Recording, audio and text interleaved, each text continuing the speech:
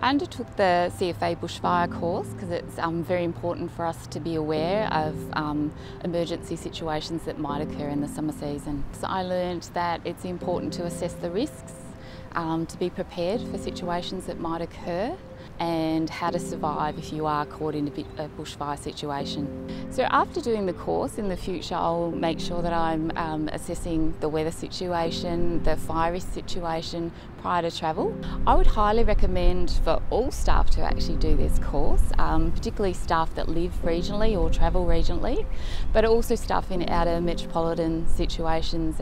It's really important to have an understanding that fire can occur in grass settings, and it might just be out the back of a metropolitan area as well.